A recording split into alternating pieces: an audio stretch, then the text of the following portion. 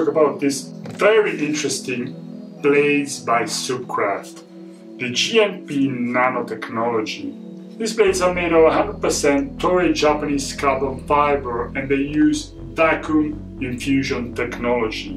What Subcraft has done during research and development is to try and reduce the quantity of epoxy resin on the blades to reduce weight, but also and especially to reduce the risk of fracture, because this is what happens with epoxy resin, even using the best ones. Reduction of the quantity of epoxy resin permits to have a better reliability of the blades and reduced risk of fracture. But let's go to the really interesting part of this blades, the GNP nanotechnology, which stands for graphite nanoplates.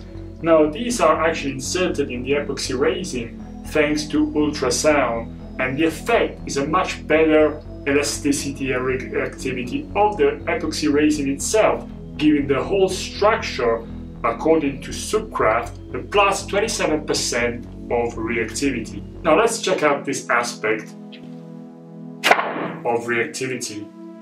And indeed, these are very reactive blades, probably one of the best on the market.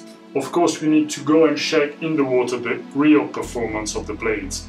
For this kind of blade, Subcraft has brought the warranty up to 5 years. So, for all the details of these blades, go on upnowfashion.com, international web magazine, in the X-ray column, and check out the complete article. Thank you.